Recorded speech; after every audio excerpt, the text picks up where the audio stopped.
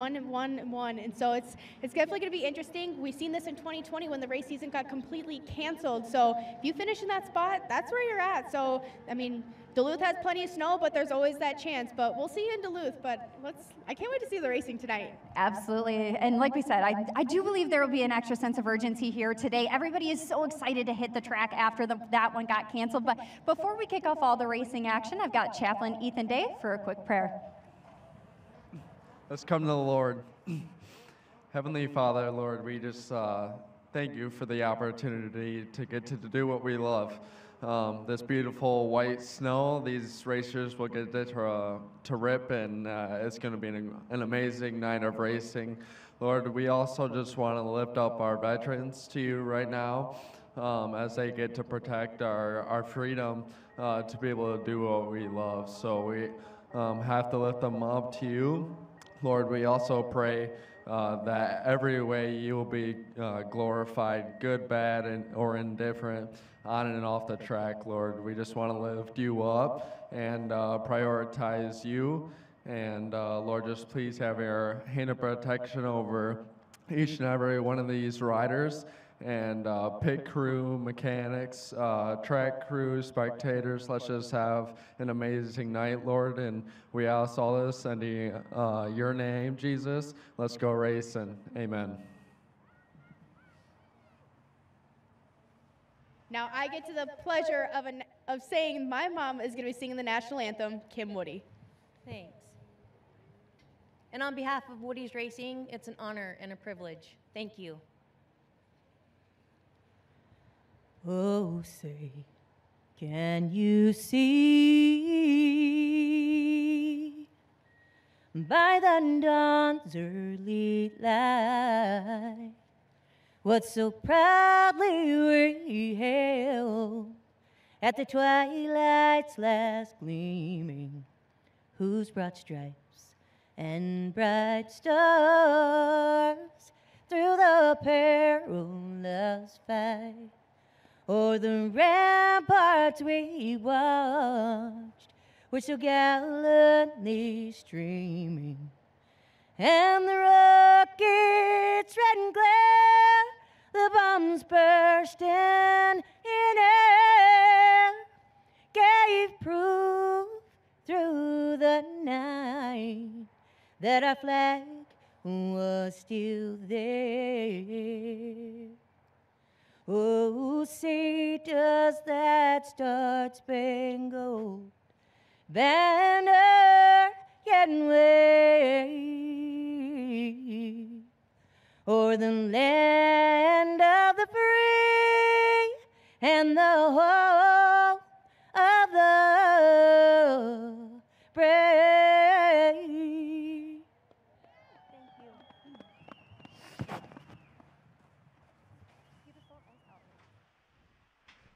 All right, ladies and gentlemen, it's time to meet the top 5 in the AMSOIL Pro point standings coming into this round 12 ERX Snocross National. And we're going to start with our number 5 position. He rides for Woody's Racing on an Arctic Cat, sponsored by Idahoan Foods, FXR, Sunoco Race Fuels, General Formulations, Nitro Lubricants, as well as Minnesota Truck Headquarters, Fox Shocks, CNA Pro Skis, Stud Boy, Rock Speed Effects, and City Braces. He's had a good season, a very good season, especially in the second half. Give a warm welcome to Deer River, Minnesota's Daniel Benham. Dan, you've attributed a lot of your success this second half of the season to some clutching changes and some stellar starts. Do you feel like the start will be pivotal again here this weekend, or do you think that some more passing opportunities will emerge on this track? As always, the start is super critical. Unfortunately, we've had one of the toughest winters that I've ever seen, so the tracks have been really small, which only makes the start even more important. It is nice we have some more snow here, some cool obstacles, but yeah, I think, as always, it's going to be very critical. Well, thankfully, you are stellar there, so best of luck out there tonight. Coming into today in the number 4 spot in the point standings, another Arctic Cat rider for Kylo Racing, sponsored by Arctic Cat and Fly Racing, along with Advanced Grain Handling Systems, Country Cat, Stein, and DDS Fluids. It has also been a good second half of the season for this racer with a brand spanking new race team coming in today in the 4th spot in the AMSOIL Pro Point Standings. He is aboard the number 727 from Grand Blanc, Michigan, Jacob Yerk. Jake, you said that you've been happy capturing all of these 2nd and 3rd place finishes, but there's still more you're searching for, and to be able to capture that big win. Any change of approach coming into this weekend to do just that in these last 2 rounds, or business as usual? Business as usual. What we've been doing is working. You know, I don't want to get too greedy about it. We want to stay consistent and stay off the ground. So as long as we do that, we find ourselves in the front. Looking forward to seeing you back out there tonight. Best of luck. Coming into this round 12 in the 3rd spot in the point standings, 1 of 2 riders the Quebecois will be pulling for here this evening. This rider from Chicoutimi, Quebec, rides for Warnet Racing on a Skidoo, sponsored by Makita, Skidoo, FVP Parts, NTN, along with GMC, XPS, KYB, as well as Enzo Canada and Speedworks. He is a rookie in the AMSOIL Pro class this season, but has already picked up a couple of overall wins in this AMSOIL Pro Triple Crown format, and that's why he is sitting right now in the number 3 spot in the AMSOIL Pro point standings. How about it for the 5'11" of Jordan LaBelle? Jordan, our number 1 qualifier going into tonight's racing, what were you finding out on track that allowed you to throw down such a fast time and give you the number 1 gate pick for round 1? I had a good lap time during the whole time, and then for the last couple of laps, I kind of struggled finding lines. And I dropped down to 7, and I saw a mechanic tell me I was pick 7. And I saw the white flag, and I just told myself, like, that's like the time to shine. Like, you have to put on a good lap to have a good qualifying so we can have a good night. And yeah, P1. It all paid off here tonight. Looking forward to seeing you out there in round 1. Sitting in the runner-up spot in the AMSOIL Pro point standings is the racer who makes up the other half of the Quebec tag team in the top 5, riding on the Thien Motorsports Skidoo. He's from Saint-Félicien, Quebec, sponsored by Skidoo, FXR, North American Trailer, Aluminum Cabinet Company, and Classic Construction.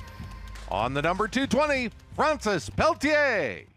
Francis, we have a larger track and layout here this weekend. What do you think will be key in finding your way back to the podium? Yeah, for sure it's a small track, so corner speed is going to be a key for sure. Best of luck out there tonight.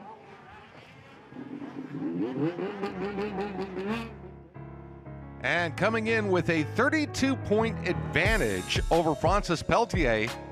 He's in a spot he's been in for a while, quite a few rounds actually. He is from Bjursund, Sweden, riding for Jednik Motorsports on a Polaris, so we call him the king of the Triple Crown. He's got more wins in this format than any other racer. He's sponsored by Polaris, Climb, Wild River Jerky, Core RV, SSI Decals, Cutler Express, Walker Evans Racing, and Stud Boy. The moose is loose. It's the number 31, Emil Haar.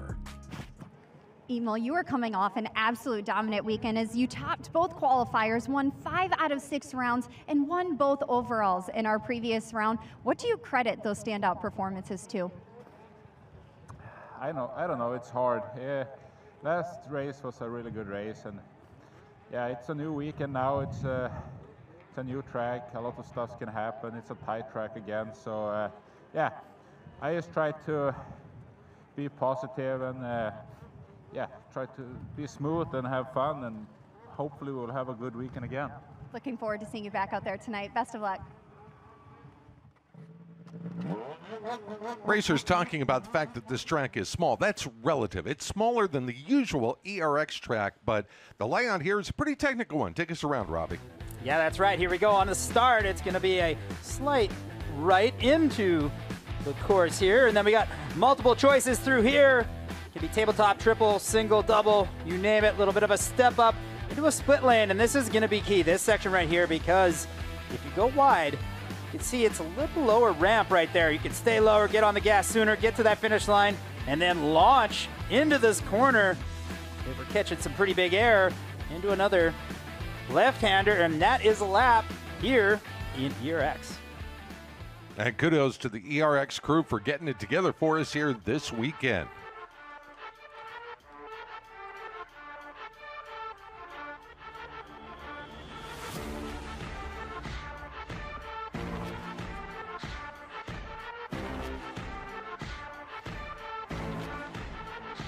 How about we get the party started proper and do a little racing here? Let's open up round 1 of Pro Light qualifying. 3 heat races, 2 rounds of qualifying. At the end of the 3 rounds, add up the points. 10 lowest point scores, 1 for a win, 2 for a second, 3 for a third. Go to the front row of the final. Everybody else goes to an LCQ where the top 5 will advance to the back row. As you look at the lineup for this race here, heat number 1, got some solid talent in here. We sure do. Red plate holder, Creighton Dillon, lined up on that 5th spot. Pay attention to that bright yellow Ski-Doo, Thien Motorsports. Oh, and he jumps the start. Oh, that is not a good way to open up your round. Good way to open up the round for Eric Downs, but Dillon dropped all the way back, and then look at this. But he didn't let everybody go, so watch for a black flag here, because there was another rider hanging back there. So we'll see what they come up with, but Creighton Dillon going from last to first. And you might see some of them long jumping from the Amsoil finish line clear down into the Polaris turn. One of the guys that is doing that, trying to make hay on the outside, is Emmerich Legendre on the number 44. Right now he is in a battle with Eric Downs for that second position. Dillon, nice little pirouette there. It's almost like ripping the lip coming off that berm. Yeah, and they're letting him race, so they obviously don't see something that I saw that I did, but what do you got there, Paul? We got Downs on the inside, and Legendre, again, he's staying to the outside all the way around. So he's taking the top lane in both the split lane and then over on the opposite end of the track as they hit the step up at the end of the Ski-Doo section. Legendre is going to rip that outside. Now you can see how there's that little booter there on the inside lane, so the outside could be a little bit smoother. And again, Legendre going for the long jump. And there's plenty of options out there, but again, the track is fresh right now. It's going to be hard. It's going to make up the time, so you got to wait for it to break down a little bit, and you can see Downs trying to get that triple. Yeah, and Legendre had a little bobble there, and I thought for a minute they were going to get together, and they just did. And Legendre pops off the booter there into the number 2 spot, about 2.5 seconds behind Creighton Dillon. Yeah, Creighton Dillon's just hanging out up front, not checking out yet. Track being a little smooth, nothing to separate these guys, but you see Creighton all year long. He's been out front, checking out, riding so smooth, so technical. So a few laps left to go here in this first round, first race of Pro Light. And the interesting thing here for the Pro Light racers is round 1 is in relative daylight conditions compared to usually being under the lights all the time. Yeah, you're going to be changing. Oh, look at this. Evan Christian just made 2. Got a 2-for-1 on that deal right there. That may be the move of the night, and we're only on the first race. Yeah. Wow. What a line. You can see him launch that finish line. So Evan picking up 2 spots, moving himself into 3rd. He's right there behind Legendre. Yeah, and it looks like Evan's making hay on the inside, tries to get a triple there, kind of cases it, and then has to fight it to get it up and onto the step up there on that red Casey Motorsports Polaris behind the black and yellow sled. That's Emmerich Legendre running in the 2nd spot right now. The white flag is waved. Yeah, pay attention to Evan. He's got a line there. See if he can get that. Again, he's going to get the triple. Closes the gap up a little bit, but I don't think it's going to be enough. And oh, look at the flare there from Creighton Dillon. Getting a little tail whip action going, and that wasn't even off the finish line. Jeff Legendre holds off Evan Christian, followed by Eric Downs. Dylan Rose will bring that Lens trucking sled in behind Andy Leaders. Riding in Pro Light tonight. He'll be in Pro-Am Plus 30 tomorrow. And it'll be Krajcik Uman and Cale Callan.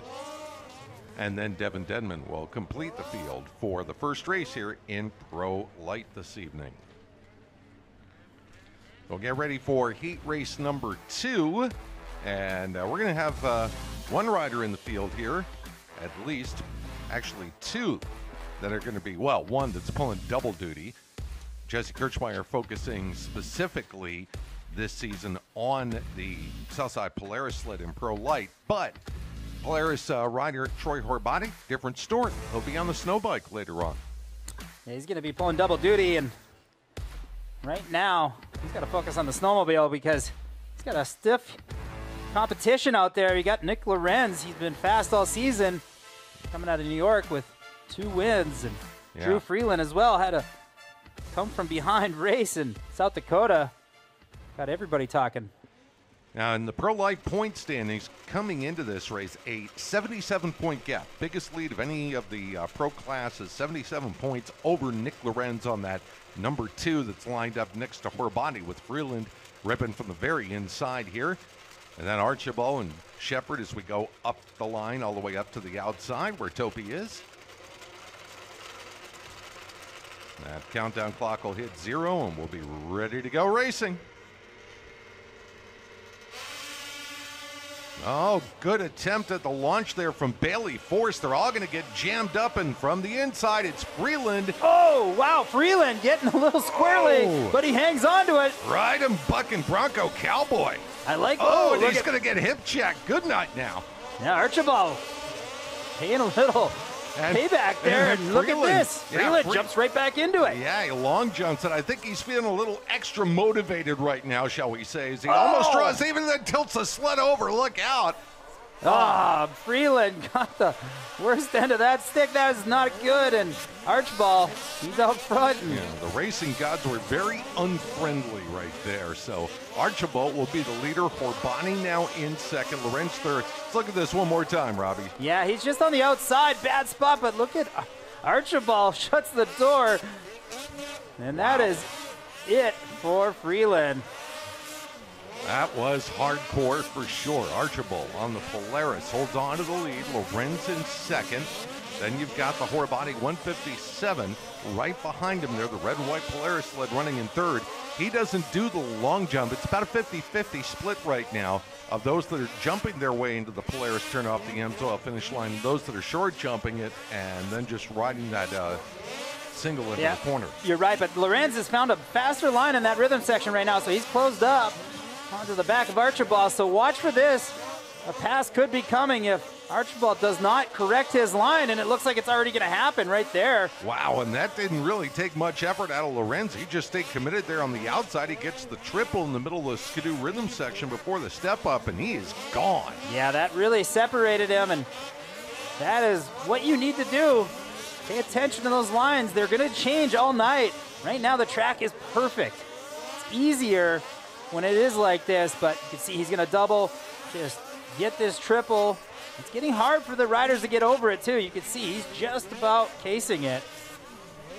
So he's going to come around here and should see the 2 to go signal this time. We'll check the gap between him and Archibald. I imagine it's bigger. Oh yeah, about a half a second just in that last lap. And Archibald changed up his line. He's following Lorenz. He's going to try to take that to the memory bank and think about that later tonight. And you see they're lapping Freeland. Unfortunate for him. So Archibald will arc down here and drop down before the Amsoil finish line jump and get the white flag. So final lap underway in what has been a pretty eventful second heat here in round 1 of Pro Light.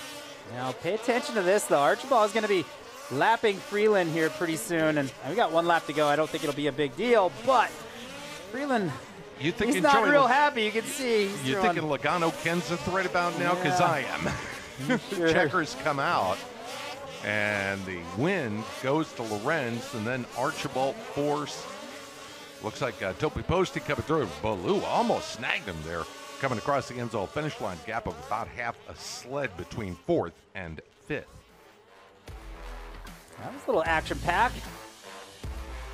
Get us started here. We've got 1 more Pro Light heat to go, and then we'll get ready for our first Amsoil Pro Triple Crown race. Appreciate all of you joining us here from wherever you are watching around the country and around the world on FloRacing, and for all the great folks who have come out here on a pretty darn perfect evening for Snocross racing for this time of year. We appreciate you being here as well. Final heat of Pro Light. We're looking across the line. There's Showtime, Jesse Kirchmeyer, that Southside number 42, Trent Whitwer on the 115. Adam Ashline, number 4 man in points. Anson Shield, number 5 man in points. Kenny Mandrick, all in this heat race. And Corin Todd, like Andy Leaders, getting a little Pro Light warm up before he races Pro Am Plus 30 tomorrow. Yeah, and those two names on the start lined up right next to each other. They're the ones you're going to want to pay attention to. They're the preferred spot on that starting line, and these two, they don't mess around. Two of the bigger riders out there. And yeah, and if there's one thing we saw in that last heat race, this racetrack is elbows up like a short track. It sure is. You're going to want to pay attention to your inside and not let anybody take advantage of that space. So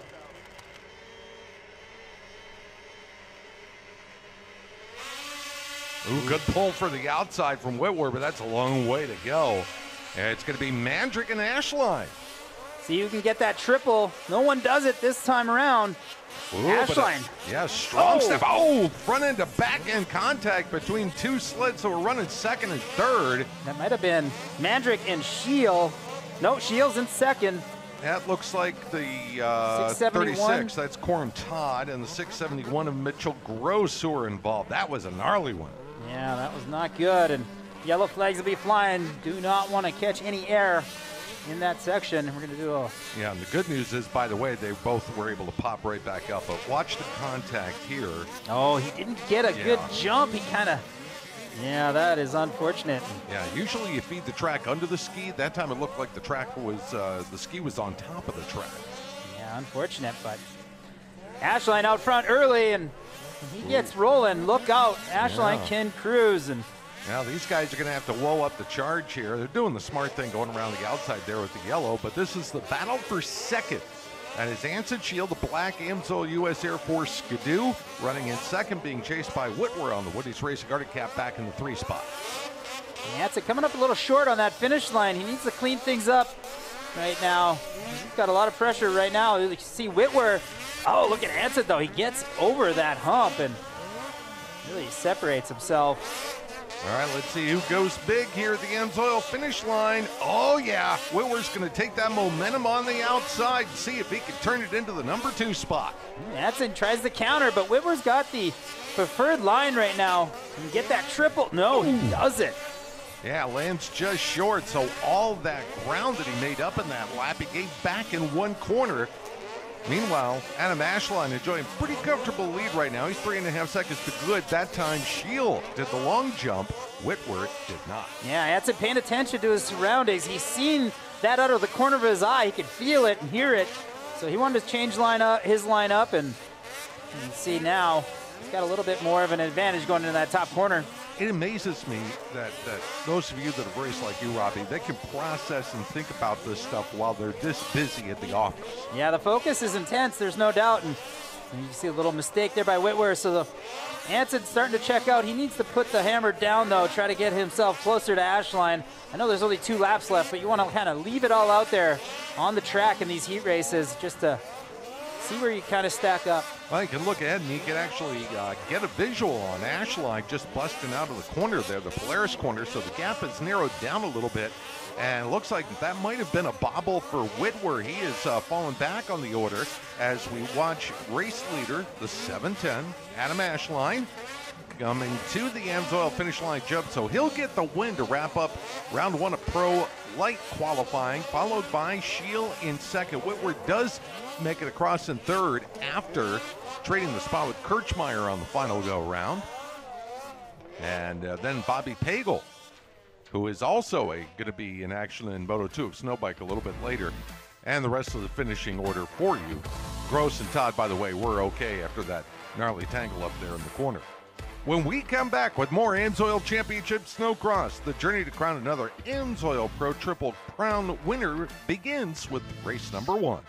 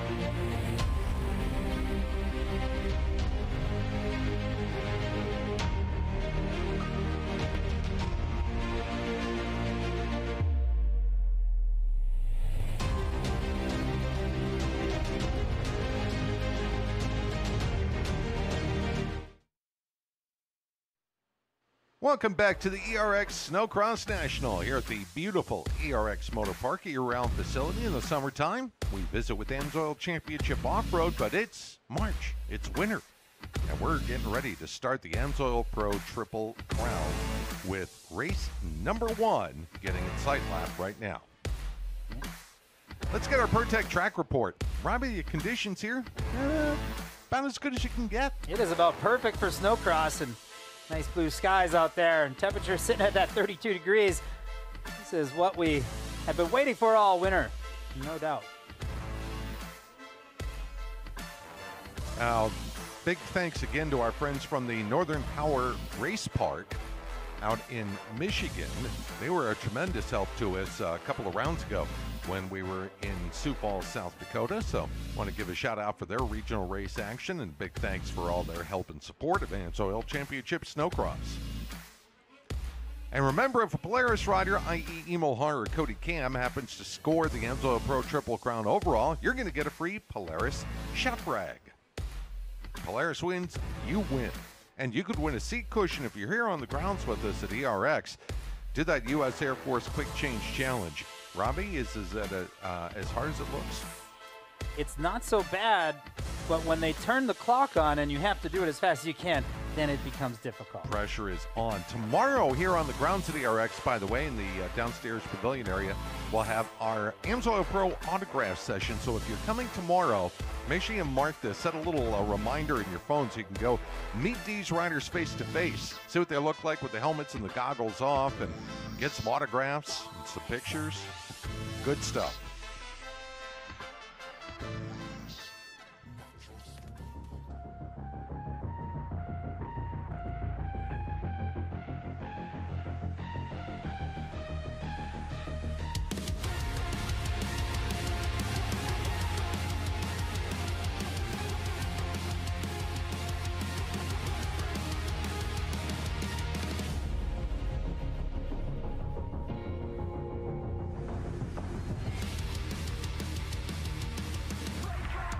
Field starting to line up for race 1 of the AMSOIL Pro Triple Crown. Let's get a pre-race report now with Erica Allreed.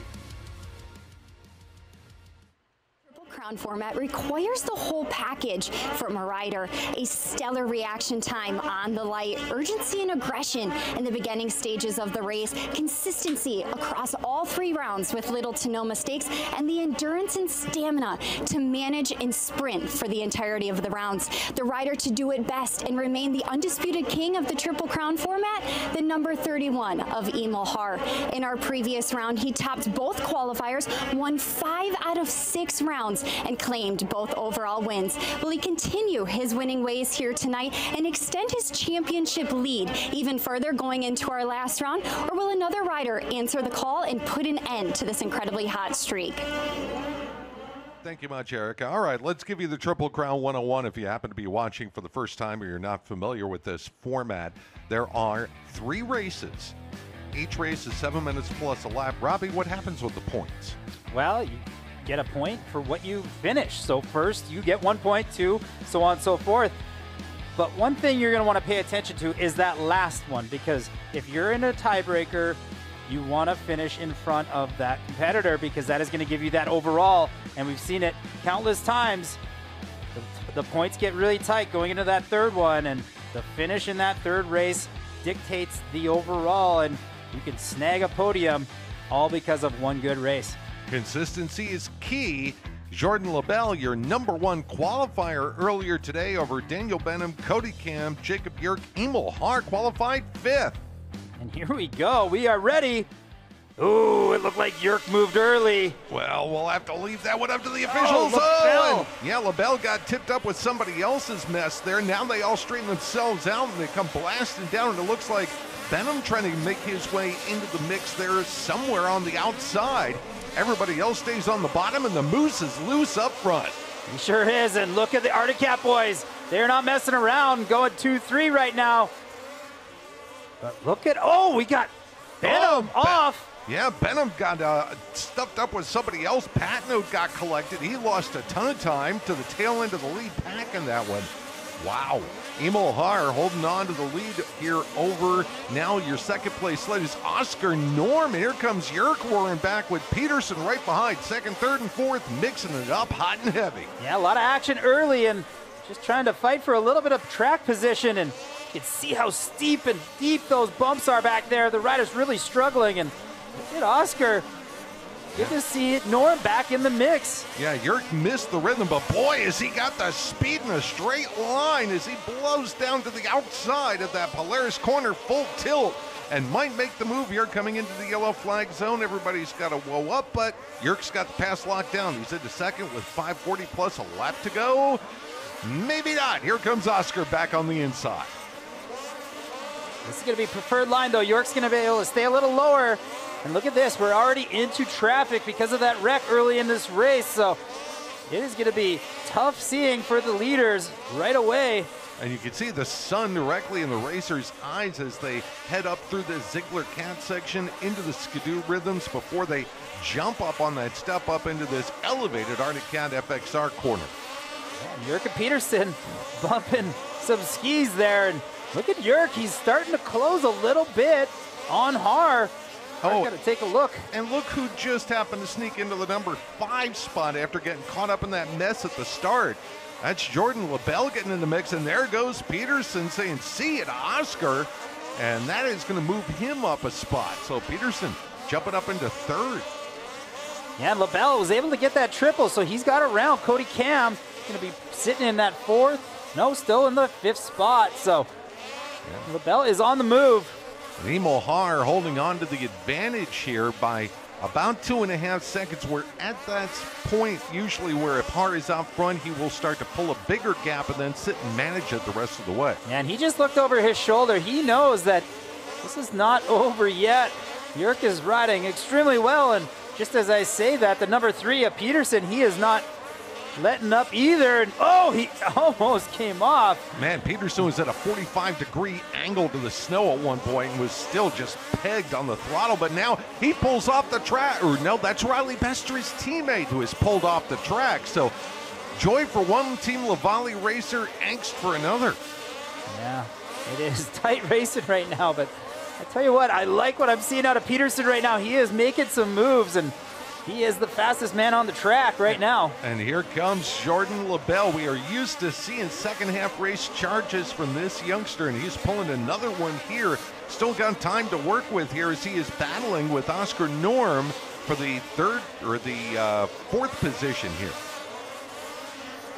And you can see Peterson has moved his way up into that 2nd spot, so he is the man on a move, and he's catching Emil Haar right now. So Peterson's found some lines, putting them together, and right here is where I think he's making a lot of his time. Watch how he can stay on the gas through this little whoop all the way through, and he didn't do it that lap, but lap before. I don't know if there's just something special about the combination of Team Lavallee and ERX, but it always seems like when they come into this race, it kicks up a notch. It sure does, and maybe it's the high-flying air with Levi telling him, hey, hit those jumps out there or what. I'm not sure, but look at Adam. He is on the bumper of Emil. Actually, he's almost there to take the pass. Yeah, I think Emil looked over his shoulder, was like, wait a minute, where'd you come from? Because Peterson has just been hammered down here. I think Haar thought he could just kind of manage this race to the end, and now he may have to start playing a little bit of defense. Yeah, I think so. And Haar's switching his line up, and I think he knows he needs to make some changes. And as I say that, look at the gap. He's been able to pull that back out, so he's moving around. Sometimes when you get out front early, you kind of stick to your lines. You don't want to move around too much because you're out front. You don't know where it's faster, and maybe he got caught on a little bit of that, just stuck taking his lines. So Haar putting things through his paces here as we are inside of 2 minutes plus 1 lap to go. So when the clock reaches 0, the next time the leader comes to the Amsoil finish line jump, they'll see a white flag. And there's the gap between 2nd and 3rd here between Adam Peterson and Jacob Yerk. Let's get this update from Erica. Thanks, Paul. What the Kylo race team has been able to do this year is nothing short of amazing. With everybody on the team, they have a total of 4 members. And I was talking with Jake Yerk earlier, and he said it's low stress, low workload. Everyone wants to do the same thing and has the same goal. Above all the results, at the end of the day, they simply want to be proud of what they've done. And he said it makes for a well-operating machine and team. Robbie, what can that positivity do to a rider's psyche? Well, one thing that it will do is make all those big challenges look a little smaller. And right now, he's sitting in a preferred spot, 3rd. You want to be close to that podium in this first round, so you give yourself a fighting chance at an overall at the end of the night. And right now, it might turn into a fighting chance for 2nd because it looks like Peterson is backed up to him a little bit. And there's not too much of a gap between those two. There is race leader Emil Haar. By the way, he scored the stud boy hole shot, and he has turned that into the race lead now by a little over 4 seconds over the battle for that 2nd position. Yeah, Peterson's definitely not gelling like he was earlier.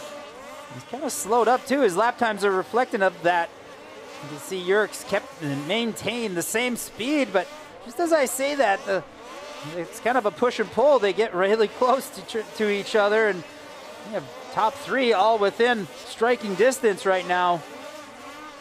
There's your race leader, Emil Haar, just going off the screen. Yerk ramping the outside. LaBelle trying to mount a run at him here, and we are going to have 2 laps left. The clock will hit 0 this lap, so the white flag will be the next flag the racers see.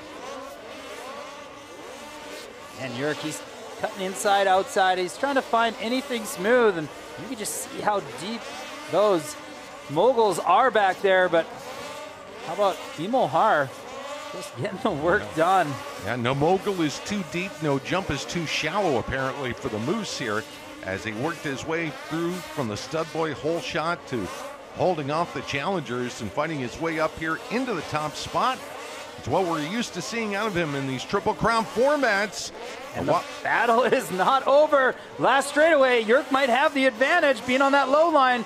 Can he get it done? Oh, so close there at the finish. And pay attention to that.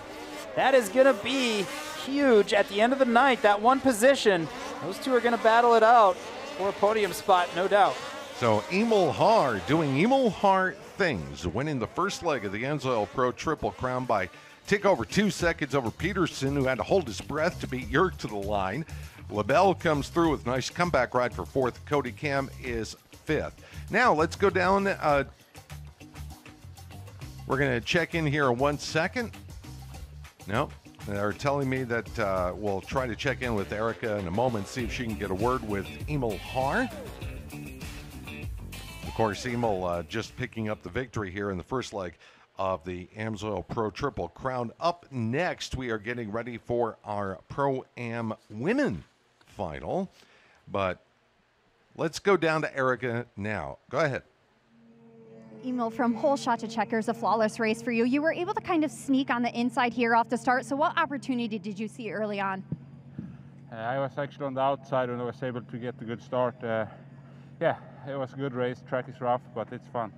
Looking forward to seeing you back out there for round 2. So Emil, 1/3 of the way through what he'd like to accomplish, another overall Triple Crown.